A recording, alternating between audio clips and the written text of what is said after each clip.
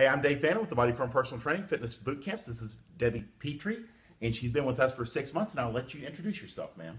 Hi, I'm Debbie Petrie. I'm a CPA, and this is my first experience with the gym, Okay. and I've enjoyed it. I have a personal trainer, Bryson, and it's been a really great time. Debbie, how old are you? What do you do for a living? How many children, and where are you out of? I've been in Fort Worth all my life. 56 years old. I have two children who are 27 and 29, and then I have a granddaughter, and then I have a grandson on the way. So you're busy. You got a lot of people. Okay, Yeah. got a lot of people in your Uh, life. So specifically, what brought you to us initially 6 months ago when you walked in the door? What had caused you to come look for us? The primary reason was I did a DNA test and found that I have the Alzheimer's gene.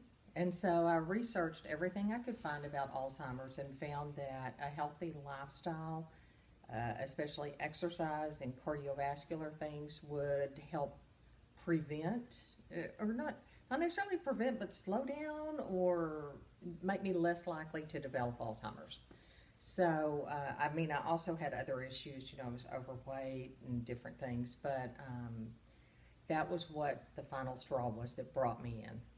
It reduces the risk, It does. and then if it does develop, it slows down the development, correct? That's Okay, correct. and a family member had developed it. Yes, my father has Okay. Alzheimer's. Got it. But that's what pushed you in here. Yeah. Okay, got it. Had you worked out before in the past? On my own, Mhm. I was always too intimidated to actually go to a gym. I just thought I would go there and everybody there would be great and beautiful, and I would just look, stick out and look really bad. Got it. Got it. And so you just kind of held off until, okay, got it. So specifically in the last 6 months, what have you accomplished in our Fit Over 50 program? Well, it's been really good. I've lost 25 pounds, and I think I've lost like 11 inches or so. Significant amount of inches. Yeah, yeah. 11 inches, but the 25 pounds is a game Yeah, changer. both are really great. I've got a lot more stamina, my cardiovascular system's better, and I kind of have more hope for myself that I can actually be the person I want to be and I don't have to be what I see other people be as they age. I have an option. I can make choices. I've learned a lot. Tell me about that. Contrast what you see as far as for people aging through their 40s and 50s and 60s and what you want. I want to be able to get up and move. I still want to wear clothes that look nice. I want to not have to sleep 12 hours a day because I'm so exhausted from being so overweight. I just want more for myself. Got it. And so getting into shape allows you to reach yeah. out. Good. Yeah, I And that's have a big energy. deal. That's what we kind of Yeah. convey to people is it's more than just the weight loss. It's like the whole thing. You feel Right. better. Yeah, you feel a whole lot better. Good. Now here's the linchpin. We always have to talk about nutrition because everybody wants to know, and that's is like 85%, of your results.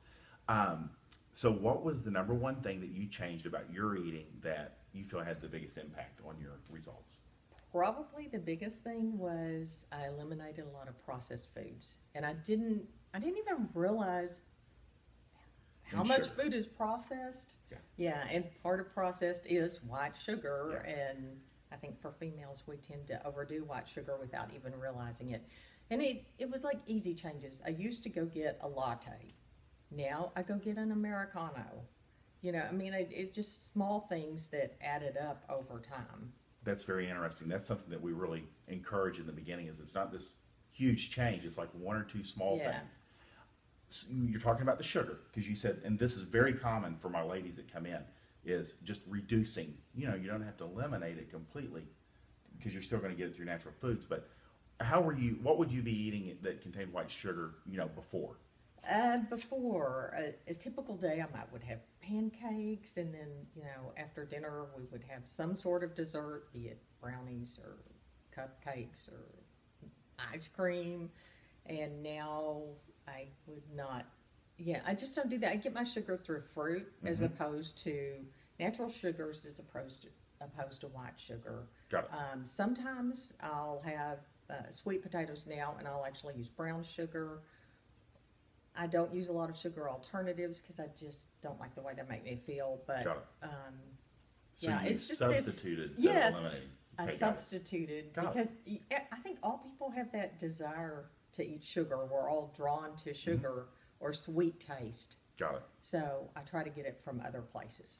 Got it. And what was the number 2 thing that you feel had the biggest impact on your results when it comes to nutrition?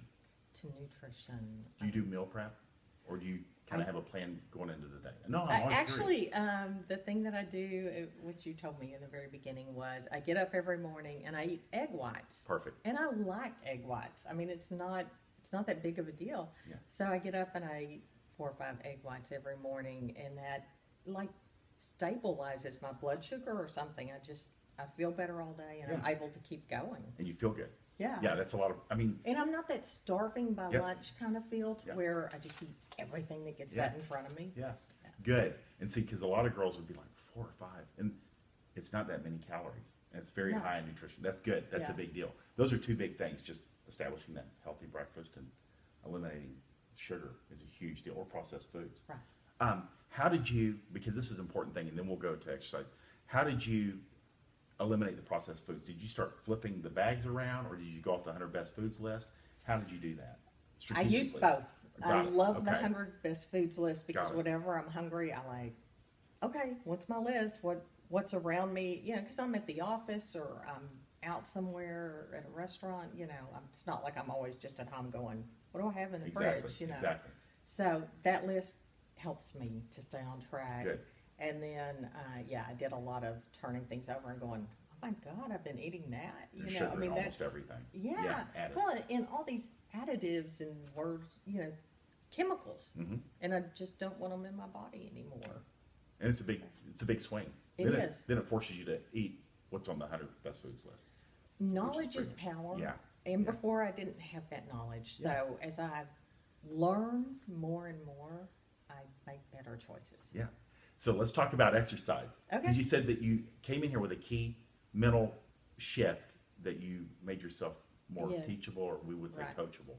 So tell them about that. I realized I don't know anything about exercise. Right. The more I came in and just did basic things, I have a personal trainer. Never done that before. Bryson. At Bryson, and he's done a great job with not pushing me too hard or too fast.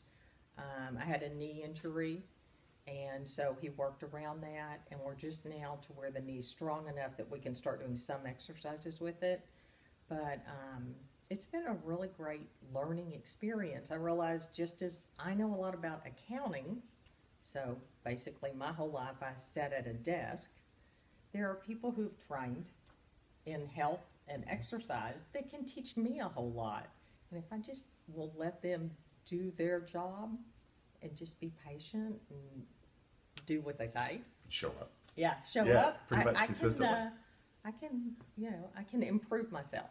So Perfect. even though I'm older, I still have a lot to learn. Oh yeah. At 55, that's pretty much average age now for our programs. Is it really? Yeah. So that's you're not older for us.